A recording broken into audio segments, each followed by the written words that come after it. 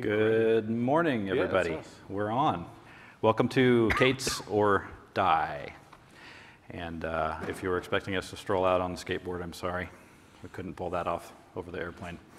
My name is Ryan. This is my friend Marco. Hey.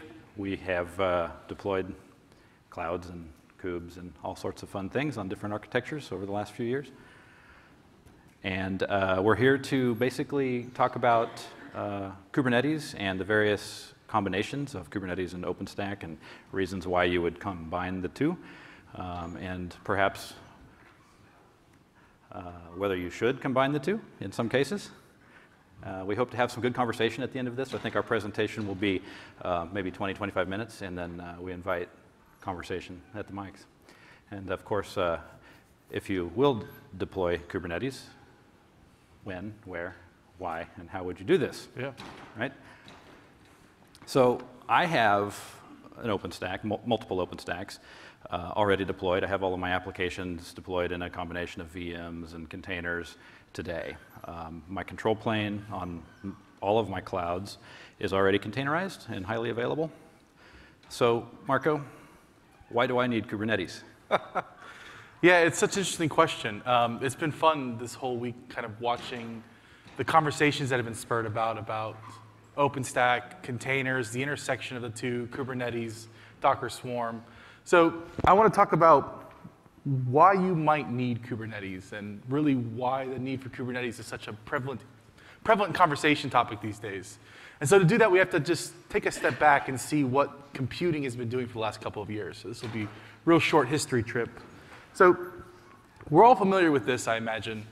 It's a server, it's a laptop, it's your computer, it's a Linux machine running Linux. It's got processors, it's got processes, these beautiful little lines. It's got some kind of disk, SSD, could be spinning rotary. It's got a bunch of networks plugged into the bottom of it. It's a server. It's not very exciting. We've had these for years now. I mean, many, many years. If you think of the real big innovation with servers and server spaces was virtual machines. And that was the whole idea of, well, my app doesn't really need to run that much, need to use the entire box for its app. I can actually get a lot of multi-tenancy by just saying, hey, I'm going to take a chunk of this machine. I'm going to go ahead and do the same thing I've done on my root server. I'm just going to run a bunch of processes. I'm going to run an operating system. It's going to have a disk. It's going to have a network. And it's just going to I'm just going to basically carve out and virtualize the I/O for this machine on the host hardware. And that was exciting because, well, now we have something we're very familiar with. It's servers. You're accessing them. You're SSHing to them. You have developers getting to them. You're putting applications on them. And it's really no different than when you were managing bare metal. You've just got a whole bunch more of them now. And it was very exciting. And so from there, we've kind of evolved a little further. And this is where things like process containers come into play. The idea behind a process container is a bit different than what you'd see in a virtual machine or on a server.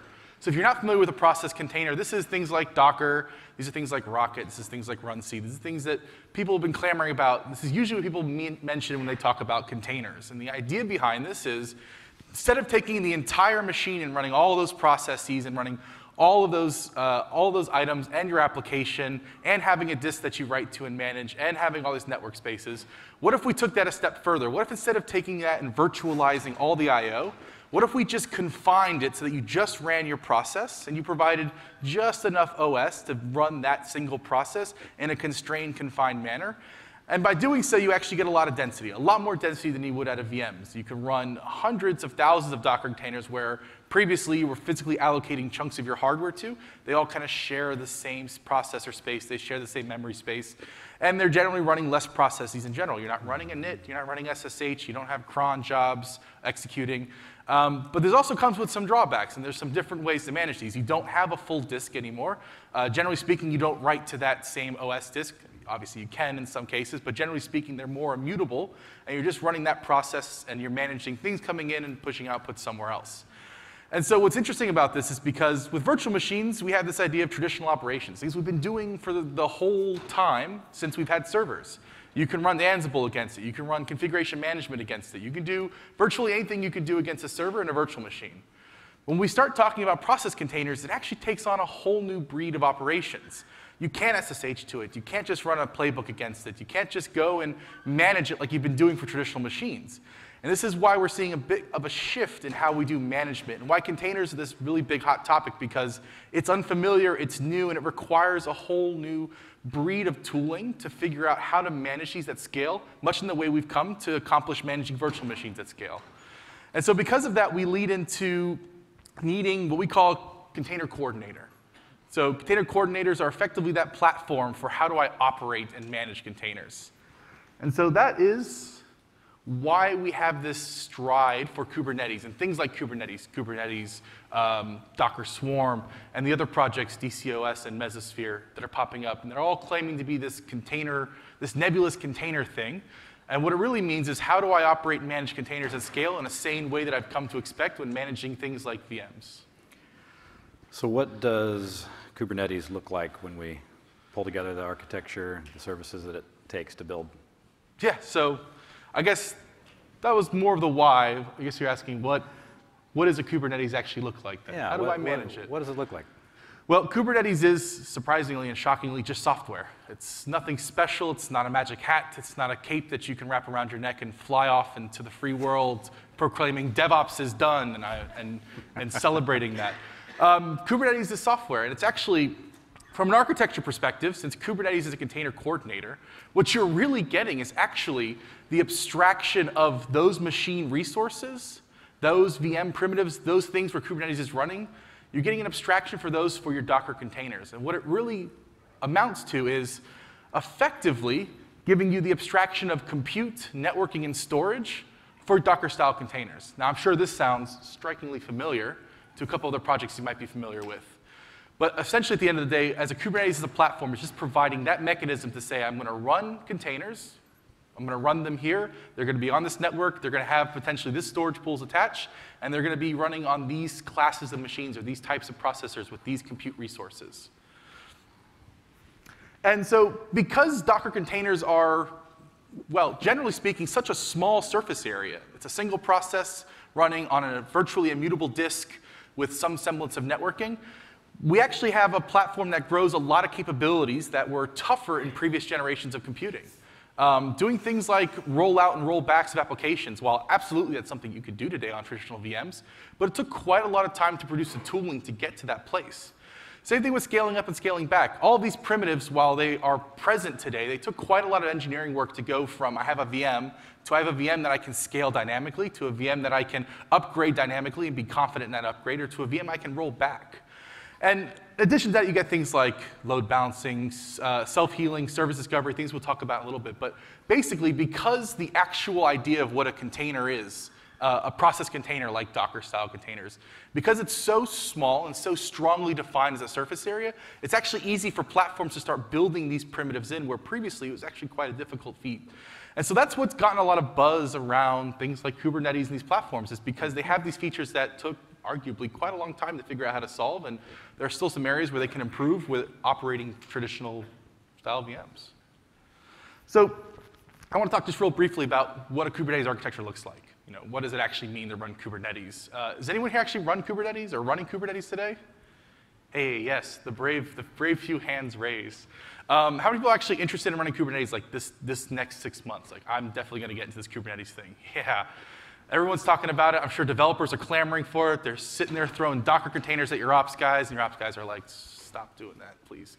So Kubernetes is a platform because, again, we're dealing with a very small surface area. It's actually quite small from an architecture perspective. It effectively breaks down to a few components. You have the Kubernetes core software itself. You have etcd, which is its data backing store. And then you have some form of SSL TLS certificates. And I mention this because I think in this day and age, it's generally imperative that anyone building clusters, anyone building production infrastructure should be encrypting that communication from the control plane to the workers to the clients themselves. And Kubernetes makes it pretty easy to start consuming those types of things, building a secure cluster with TLS encryption and such. So those components are basically arranged in this kind of fashion. So you have a TLS certificate authority. EasyRSA is what Upstream recommends. It's pretty easy to set up. It just spits out certs. And you can just have your Kubernetes and your etcd clusters run with those. etcd itself is a distributed data store. It's from CoreOS. It does things like quorum and data protection, does the proper peering and things, and it's basically a wrapped back key value store at the lowest level. So it's very robust and reliable, and is what Kubernetes uses to do its coordination of data. Then you have a master control plane service, and this is actually pretty small in and of itself as well. It's just an API server, which is what your clients, your users talk to. There's a scheduler, which does that things like, well, I need to make sure I have these number of workloads running. I need to make sure that if one of these goes down, I bring another one up. It implements a lot of that logic around auto-healing and auto-scaling. Then you have a controller manager, which helps to coordinate all of the different pieces that are moving inside of a deployment. And then finally, you have your workers. And this is where you're actually running your workloads. And there you're running a thing called kubelets. You're usually running a kube proxy. Your container runtime, Docker, Rockets, OCID. There's a whole bunch that are supported now. And then some sort of networking SDN, some CNI, container networking interface compatible component, like Flannel, like Calico, Weave, and there's a bunch others as well. At the end of the day, that's typically what an architecture for a Kubernetes deployment looks like. Now, that'll vary, and we'll talk about how that varies a little bit, and maybe how that can be utilized to solve and tackle other problems. But at the end of the day, this is typically what you'll find walking into anyone running a Kubernetes cluster today. And because a lot of this stuff is Dockerized, because a lot of this stuff is containerized, it actually lends itself to running in a very converged fashion. So a lot of times you'll see with just really with just one machine, you can run a single Kubernetes cluster, but really with 3 machines, you can actually run an HA cluster where you're scheduling workloads. You're also running the API control plane services and the data store services. So again, this is just an example of an architecture. These vary quite a bit depending on where you are, but that's effectively what you see in most places that are running small clusters to get the most amount of density out of the hardware they're piloting on. Thanks. Yeah, so I mean, I'm a Kubernetes guy. I don't know if you guys have picked up on that. It's kind of that thing. I'm really interested in cloud-native architectures and stuff. I'm just kind of a cloud consumer, actually. I pay someone a bunch of money to run VMs somewhere that I'll never have to go look at in a public cloud. But what I really want to know, I think this might be a silly question for this audience, but I want to know what OpenStack is and why people keep talking about it here. So first of all, that was a ton of good information. Thanks. I feel like I know Kubernetes now. So what is OpenStack? That is a loaded question. So if we think like 10 years ago, before OpenStack, we're Linuxing and virtualizing and doing all of our things with VMs, and how are we tracking compute, network, and storage? How did we manage that? What tools were there in the pure open source world? I think that there was a void, clearly, and that's where OpenStack fills. So, there have been folks put it akin to basically a fancy spreadsheet that is tracking that compute, storage, and network if you're talking pure infrastructure as a service. So you have OpenStack as basically a collection of API services as a service-oriented architecture. And the actual layout can vary quite a lot. There again, this looks a whole lot like your converged architecture that you had a moment ago. This is a similar layout to some of the clouds that I've got running, where we spread the control plane across compute and storage, and it's available as a highly available cloud.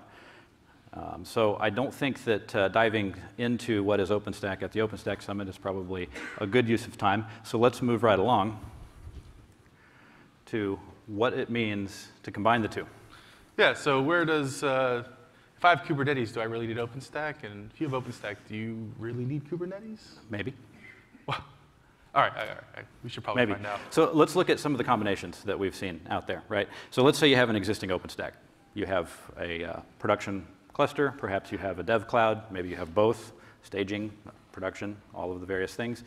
You can certainly have your tenants stand up Kubernetes and have individual clusters that they can consume. Again, whether those are production workloads or for development. So that's like a lot what I do today then. If I go to Amazon deploy Kubernetes cluster, I basically just do it on top of OpenStack if I had a private cloud. Yeah, right. So we do some of the same with our dev cloud. So another scenario is that you've got an existing OpenStack, you have some spare bare metal, and you stand up your cluster of Kubernetes alongside OpenStack. I think these each have different use cases. So that's like this guy I work with who does data science stuff and just loves GPUs. Right. And runs a ton of machine learning stuff. So he always is clamoring for more metal. So if he were to Dockerize his stuff, running that on Kubernetes on bare metal makes probably more sense for him? It could make a ton of sense, yeah. Yeah. All right. Yeah, access to virtualized hardware. So something that's gaining traction, if you rewind 6 months and then rewind 6 months from that, there were ideas about Dockerizing the OpenStack control plane and other services, and distributing that and managing that with Kubernetes, right? So there are projects out there doing this. Interesting. And so this is an interesting thing. So basically containerizing the control plane in a Docker-like container. So these are not mutually exclusive. If you have these varying approaches in your organization, you may end up with something that looks like this, right? You've got metal, you've got Kubernetes sitting on that metal. That Kubernetes cluster may be delivering multiple applications for your enterprise. One of those applications might just be the OpenStack control plane or other OpenStack services. And then again, you could have your tenants wanting their own Kubernetes cluster. I actually think I saw someone do that this week. I think we've seen this a couple of times, right? Yeah, so there are all kinds of different analogies. I think that people, whether they're intending to or not, are going to end up with things that look a lot like this. And I think that each of the projects that deliver these things are maturing. And interesting. Yeah, it is an interesting thing. So let's think about or talk about some of the projects that are out there to help you achieve these things, whether it's for just exploring or looking at doing something in production. So naturally there are heat templates. I'm not sure if they're community driven or by the Heat project, but they're centered around deploying Kubernetes on top of OpenStack. The Magnum project has Kubernetes capabilities, and a couple of other things out there. The Kubernetes charms, which are upstream in the Kubernetes project, can deploy and manage the lifecycle of Kubernetes on top of OpenStack. Kubatom, naturally, pretty much works on anything. That's kind of the nitty-gritty way to go do some things. Yeah, so that's from a Kubernetes side. Kubatom's an interesting project because it's tackling kind of how do you self-bootstrap a cluster. They're getting very close to being ready for stable testing, which is exciting. That's cool. So something that's in incubation is the Cargo project, and there again, it has relevance to the OpenStack project. So some of these have varying degrees of maturity. I think it'll be interesting to watch the ecosystem grow and some of these things gain traction.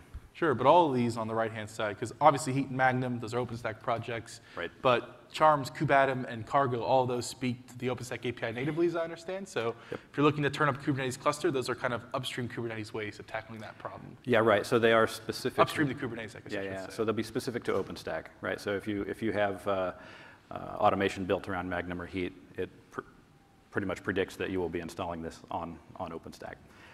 So let's take this and flip it around. There are a couple of projects that are geared toward putting your OpenStack control plane and perhaps other services into Docker-style containers on Kubernetes.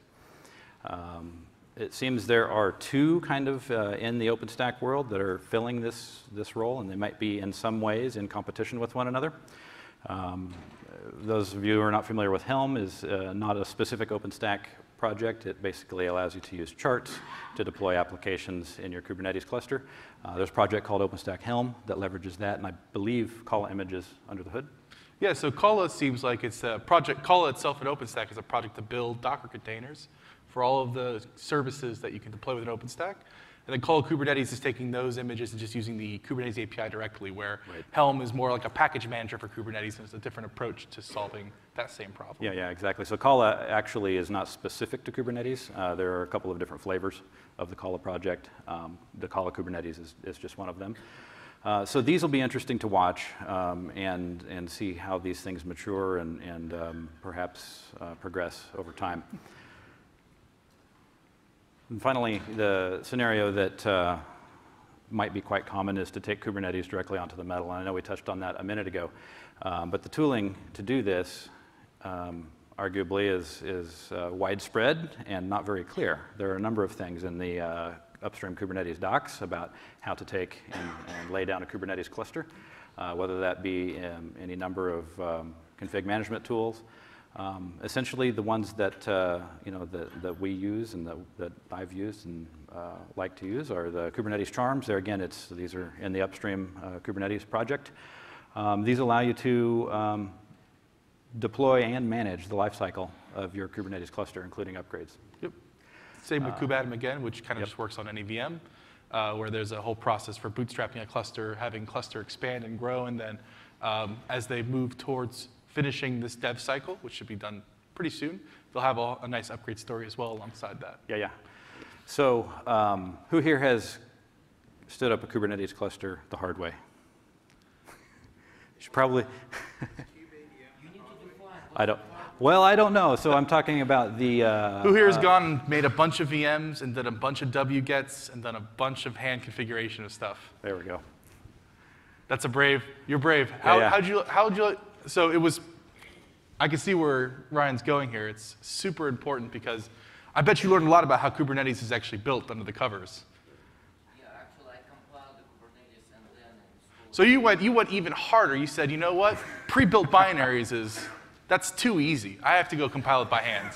Awesome. If you want to learn something, you really need to dig as deep as possible. So that was pretty much the deepest way to. For sure, and that's kind of my point is that if I ask the same question of the stackers in the room, who has gone out and done the same on a pile of machines, not in DevStack, and stood up a functional OpenStack by hand?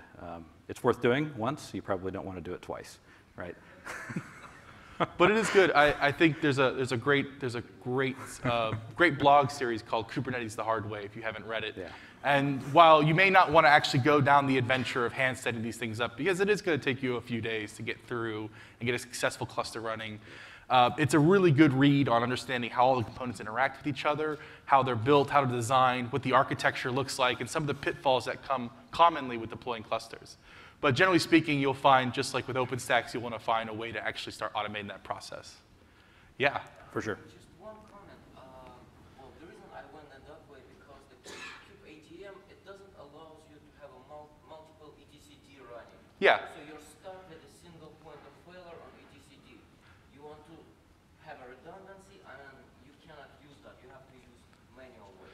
Sure. So the point is that today, kubeatom is not yet a stable production-ready tool. It's one that they're building towards. It's a project that's also being incubated in the upstream. But it does things like it's not HA out of the box, or you can't even do HA, really. Where other projects like Cargo against OpenStack or Charms against OpenStack or Metal, those take into consideration high availability of database services and control plane features and such. But kubeatom is very interesting because it is kind of, if you want to do it yourself but don't want to go down the road of compiling everything and then hand configuring everything, kubeatom gives you a really nice feel of you're building the cluster, you're making choices, you're doing everything by hand effectively, but it does take care of a lot of the more tedious functions of bootstrapping SSL certificates for yourself and producing other things that make it so you can get a secure cluster running when they're ready and out of development in an HA fashion. Awesome. So when you think about abstracting the tooling, and you want to have a Kubernetes running on any given substrate, whether it's a public cloud or OpenStack or directly on Metal or on your laptop, the tooling varies quite a lot, and there are some pros and cons to each, right? But in terms of being able to do this across the board, these are basically the two that kind of spread the gap. Yeah, that definitely spread the gap. So Kubernetes and OpenStack together, it's an interesting combination for sure. And there are, as we've seen, a couple of approaches, more than a couple. And I think varying reasons for doing one over the other or all of them together. So it seems like in our time discussing this, what I've come to kind of start accepting is I was always very happy to say, you know what? The future is containers. But I think there's actually a bit of a different story here. I think what I've learned after trying to push everything into a container, and what I've tried to do running everything on Kubernetes or Swarm, is really it's going to come down to, it's not Kubernetes versus OpenStack, but it's really about your architecture. And what it boils down to is whether you're running something that's stateless or whether you're running something that's stateful. And I know this is a loaded term. I know, Ryan, you helped participate in the interop. Do you want to? Yeah. Did you all see the interop stuff? That was cool.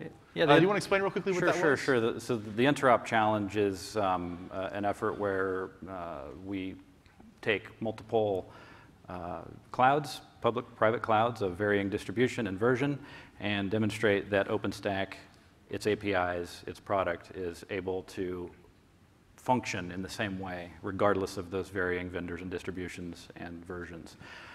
So the workload this time around for the interop challenge was a Kubernetes cluster on top of OpenStack with CockroachDB pod deployed in that. And then beyond that, these CockroachDB databases were clustered across these various clouds. So this is kind of a cool effort, but my understanding of databases is that they're very much a stateful thing.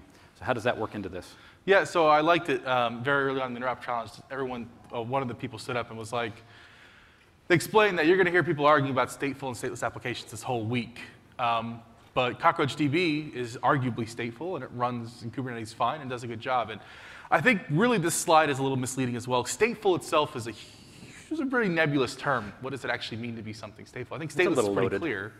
But stateful is a really awkward term. And what I've kind of found is that there is definitely a generation divide between software being built. And we look at CockroachDB. If you're not familiar with it, it's pretty cool. But what it does is basically gives you a SQL interface against a distributed data store. And CockroachDB was designed to be resilient out of the box. It was designed to do clustering, peering, and stuff. And what it's really designed for is really designed for a cloud-native architecture. An architecture where if one machine goes down, it's expected to happen. And so while you have a consistent state present across all of those nodes, no one machine or VM or Docker container has state that will, if it goes missing, will break the cluster.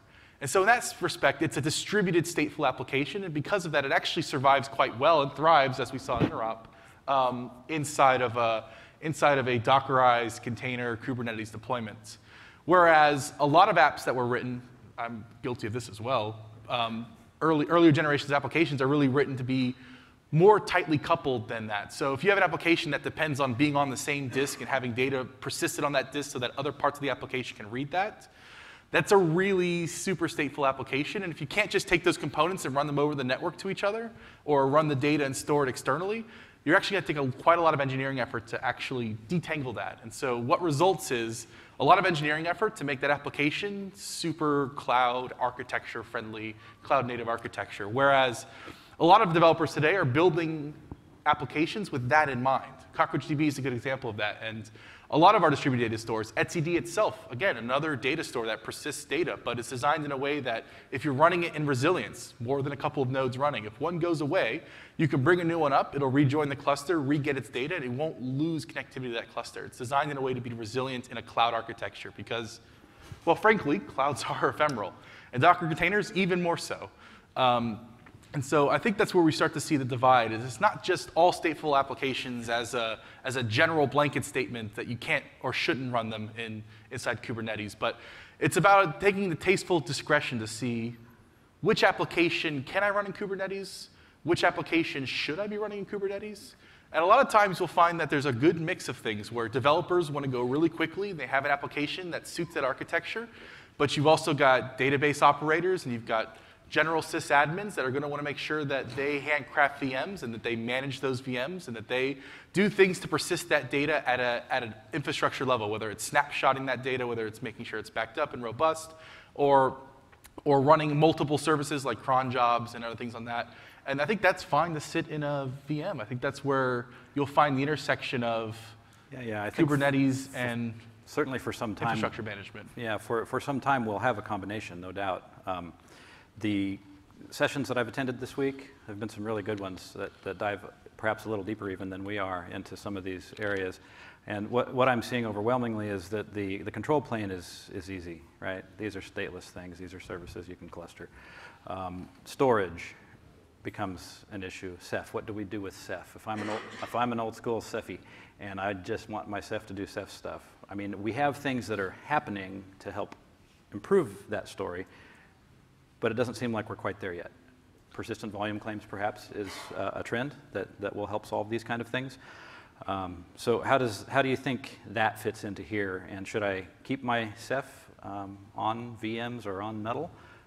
Or should we be pushing that threshold to try to lift and shift, as it were, that some folks Yeah, so I think Ceph's a super interesting one. And I don't have a really good answer for people. I know it's hard to run in Kubernetes, whereas installing Ceph on a VM and configuring it to talk to your Ceph mons is actually quite simple. But Ceph mon's an interesting story because you could potentially run that containerized.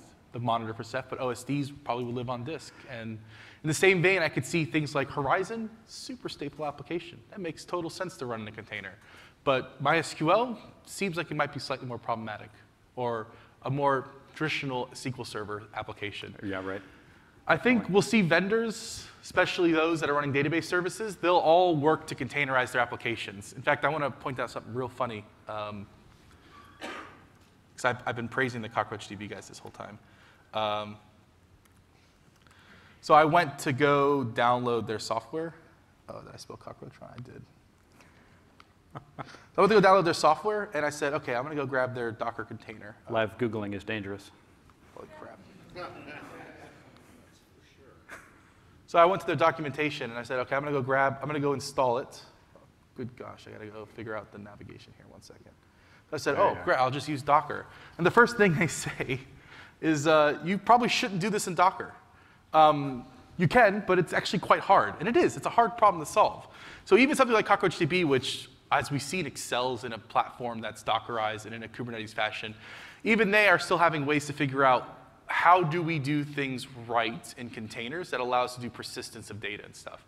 So I'm sure the Docker container is great. It's not a slight. I actually haven't run it yet, so I can't really judge it for myself. But it's very interesting that you'll see that more vendors, CockroachDB, I'm sure MySQL, I'm sure MariaDB, I'm sure Postgres will all find ways to containerize their services for those that want to consume it in that fashion. But it will take effort for them to re-architect their software to be conducive to that fashion. And so in the same vein, if you're running software today that you've written, odds are you'll have to do a lot of work or a little bit of work to get it in a state that can just run easily on Kubernetes. Whereas developing your next application to run on Kubernetes makes much more sense. It is something that's a little more tenable than going back and re-architecturing, re-engineering everything. And because of that, I think in the next 5, 6 years, we'll see a nice heterogeneous deployment of things managing VMs and things managing Docker containers.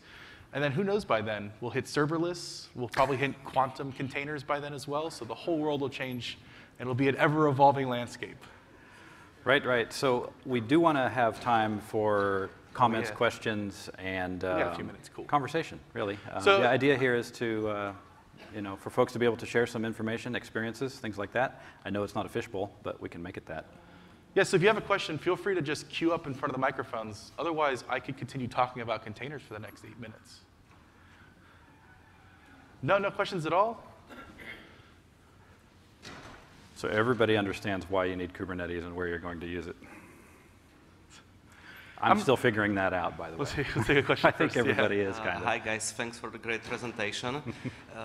Maybe architectural question. How would you model more complex application stacks where you have something what is really stateful, like database, which maybe should run in VM, and application and web servers which could potentially run in containers? Yeah. And how would you orchestrate the whole stack? Would you use heat and some configuration management plus Kubernetes, or? It's honestly going to be really dependent upon what your team's familiar with. I think all of those are great options. What you'll likely see is that you'll run and operate your stateful services in VMs, and you'll almost make that consumable as a service to your Dockerized workloads, where you'll say, hey, my DB admin or some person's going to go, they're going to go create you this database, this username, this password. That's what you have. And then as your developers roll those things out, those containerized stateless applications, they'll simply just configure them to use that as a service. So to them, it's a black box.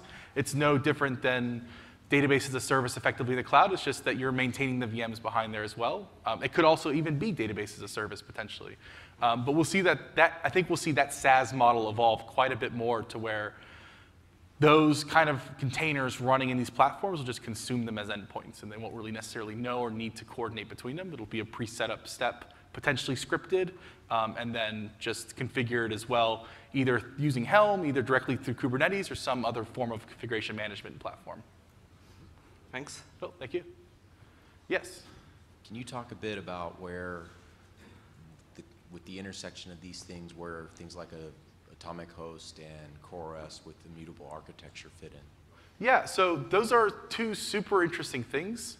I think what we see is a general shift into people saying, if I'm going to be running containers, if I'm going to be managing these platforms, I want to abstract the lowest level possible. And Kubernetes gives you that abstraction to where you're not even worried about machines anymore or placements. You just want to have containers running somewhere. So the idea of having a host be completely immutable and inaccessible, not writable at all, is super alluring. There are definitely some trade-offs to that. So CoreOS specifically has a platform that is effectively a blob of OS with a bunch of things pre-baked into there. And then they auto-update themselves and reboot the machine to give you that latest platform. There are advantages to that. It's secure by nature. You can't write to those root volumes. But then again, at the same time, if you find that you're looking to add additional capabilities to that blob, that's a lot harder to do. What we really see is people doing things like secure confinement to the components they care about that have that intersection of potential security vulnerabilities. So that's things like confining the actual Kubernetes control plane so that the binaries running can only run the binaries and not touch anything else on disk. But the OS is still accessible, so you can SSH to it. You can install additional software, drivers, capabilities that you're looking to do.